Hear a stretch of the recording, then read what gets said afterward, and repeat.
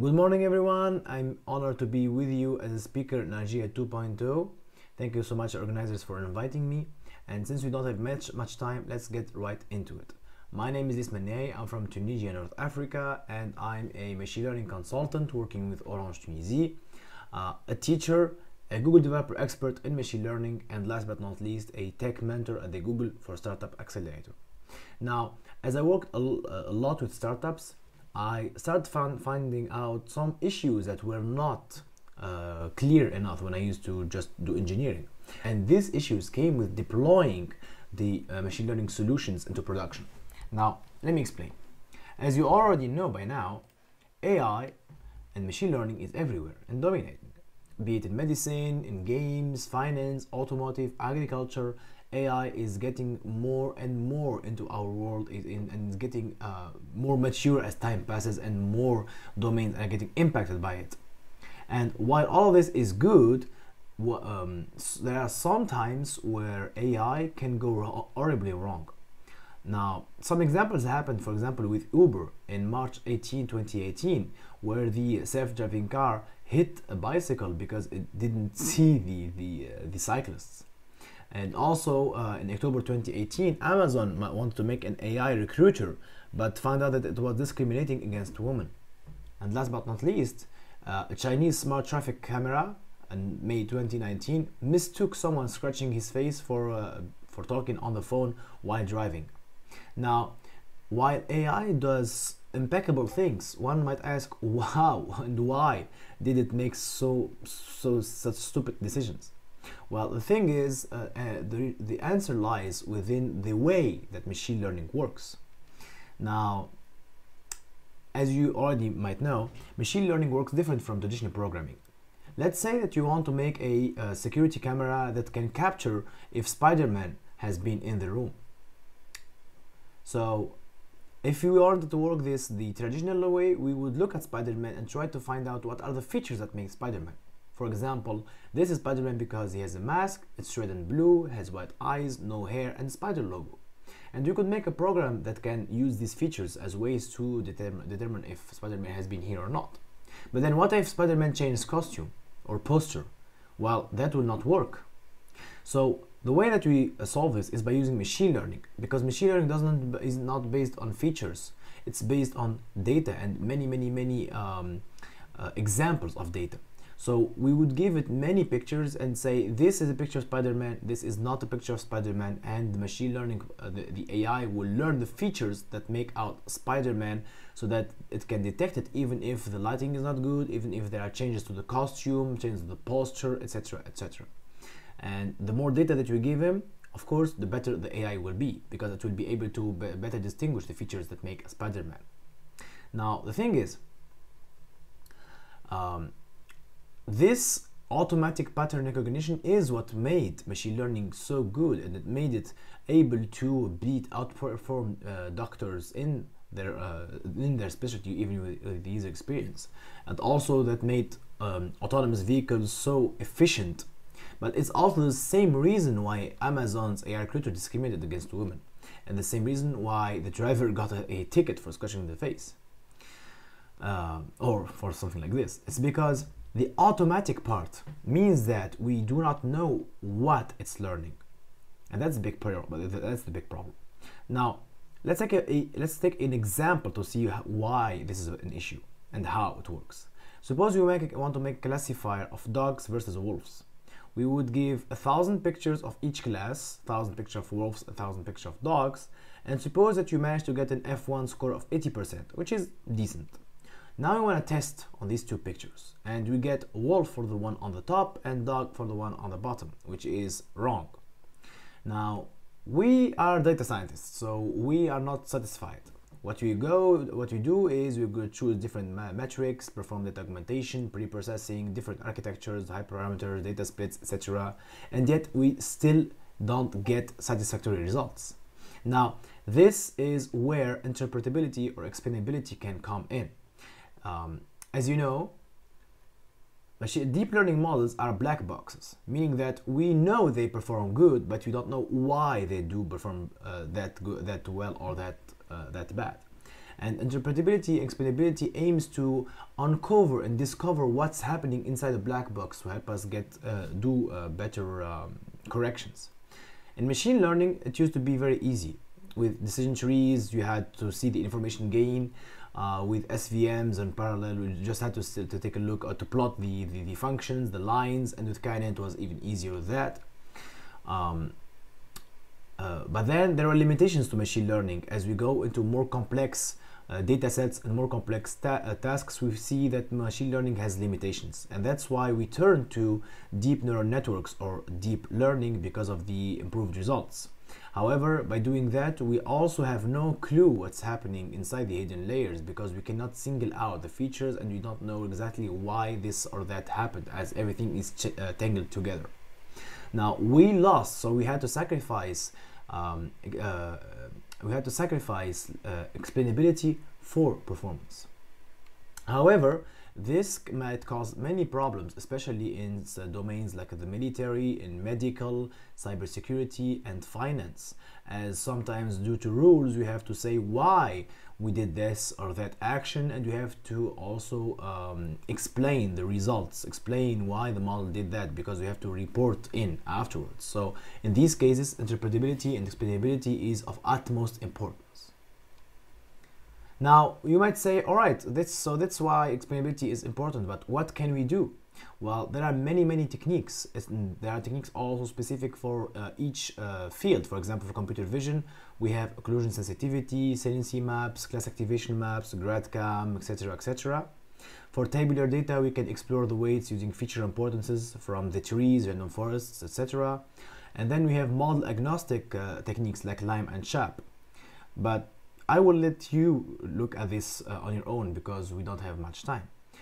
Let's take a small example with the occlusion sensitivity to apply, and we will apply this on our dog versus wolves problem to see how it can help. Now, as you remember, we had wolf on the top and dog on the bottom. And let's say we took the confidence scores. We have 80% and 83%, so it's very confident. What you're gonna do is, we're gonna make a lot of copies of this example. And for each copy, we're going to add a small box on the picture. It's a noise. So we're going to just manipulate the photo to make this small box. And we're going to make a lot of copies of that box. And each time we're going to move the box around and see the confidence scores. The goal being to try and make as many as possible and compare how the confidence scores fluctuated between the boxes. Well, once we have that, we can then merge them into one map where the part in red are the highest importance pixels, while the ones in blue are not high, meaning that the more red it is, the more it has impacted the decision. And as you can see, the actual animals are in blue, so they did not have an importance. However, it was the background that is very important. So what this means is that our model is actually classifying the backgrounds and not the animals. And this is actually very, if you go back and look at it, it's actually logical. As you can see, the pictures on the top for the dogs in the training set all had a green background with grass, while the wolves all had snow and white backgrounds. And so when we gave it a dog with snow background, it saw it as a wolf, and vice versa for the dog. So in our case, the problem was that there was bias in the dataset that we did not observe ourselves, which is present in the background.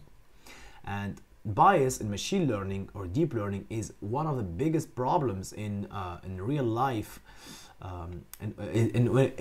It's one of the biggest problems when you deploy your apps in reality, because it's patterns that we do not see and that can be very dangerous. Like, for example, in Amazon AI Recruiter, there were patterns where the male candidates had some things in common other than the gender in itself. So even though they removed the gender attribute, there were some patterns that only males took that impacted the decision of the AI. Same thing for the Chinese smart traffic camera. It may be that they only took pictures from a certain distance where it's not really visible, the phone. That's why it mistake it for this. Or the dataset might be really tricky to work with. For example, like this one. So all of this makes it so that there is a bias so that there is unwanted racism, so that there is a bias, and it's sometimes very hard to see and to find. It's not that easy. Now let's see Lime, which is one of the most popular techniques now alongside with SHAP, but I'm gonna start with Lime because it's easier to explain in just 4 minutes. Now with Lime, from the paper Why Should I Trust You, which explains the prediction of any classifier it is, we are going to take a picture and we are going to ask it to see, hey, where is the Labrador, or why is it a Labrador? What Lime will do, it will do a series of perturbations. It will perturb the picture with noise. As you can see, it will, for example, randomly blacken out parts of the picture. And then we will ask it, why is this a Labrador? It will give us the pixels that were important in our case, because even with the perturbations, it managed to find that that's a Labrador. How it does this is by taking the picture, which is the global picture, which is a complex nonlinear solution, because we have like the object in itself is represented by some pixels and it's not always a square. And what it does is it zooms into the global picture and tries to make many small local simple linear classifiers. So it divides the big picture into very small pictures that are very simple and linear classifiers, and then it will merge all of these to see where the class number 1 starts and where it ends. So if you take, for example, an original image of this frog and the heart, and we ask, hey, where's the frog? So we get, for example, those 3 perturbed instances. So we have 3 perturbations, and then we can calculate the probability of a tree frog by doing a classification on the borders of those pictures, and see where where the classifier ends and where the class starts. And this all done by, as you can see on the top right, locally weighted regression. So basically we take just that part of the pixels and try to classify that part of the pixel, and then we try to merge all the results together to see an explanation. So in this case, once we took the 3 perturbated instances and then we merged the results, we found that the biggest parts were on the top and not in the middle. And that's why in explanation it told us that the top part, which is the head, is the biggest part that says that that's a tree frog, because the middle part gave us a 0.0001, meaning that it's nothing there. We had the highest score on the top and a low score in the middle, in the bottom, even though not much of the picture was perturbated, meaning that that top part is very important. So when you merge this on hundreds of perturbations, you get something like the explanation on the right. Now this is an example, another example. This is a bad example. This is what we talked about in the background classifier. So husky classified as a wolf. Why? This explanation, it's because of the snow behind the husky.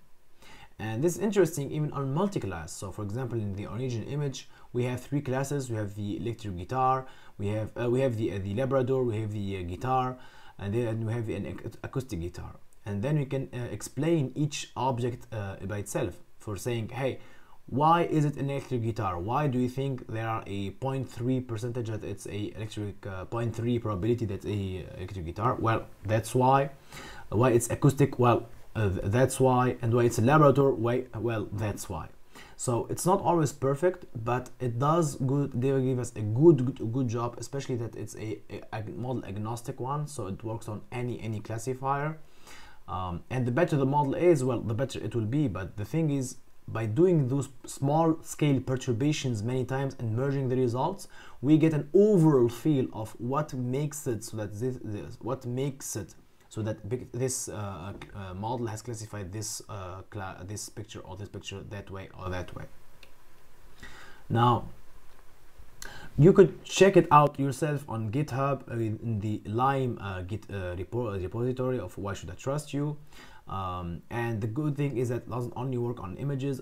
As I said, it works on any classifier. It could be text, multi-class, binary, images, etc. And it's very easy to put in place. And so just one last part, why interpretivity is more important than you think. Well, it helps you choose between multiple high achieving models. So even though you get many good results, well, this one can help you out if you can check out the reason why it gives you so many results. So it could be that you have 3 good models, but they were classifying the wrong thing. It gives you a way to explain to clients why it came to that conclusion, a way to optimize your model better and faster, and to know what data to collect so that you can so that you don't fall into the bias trap, and especially you don't put people's lives at risk. So with this, an honorable mention would be Elyes Explainable AI, which is also a very simple way to explain the decisions of your model. It's easily integratable into any work line and into any workflow, be it scikit-learn, Keras, XGBoost, etc. And with this, I do hope that I give you a good overview of machine learning, interpretability, and explainability. We only had 15 minutes, so I had to kind of make it very quick, but I do hope that I at least managed to give you a feel on the importance of it. So with this, thank you so much, and I hope you enjoy the rest of the event.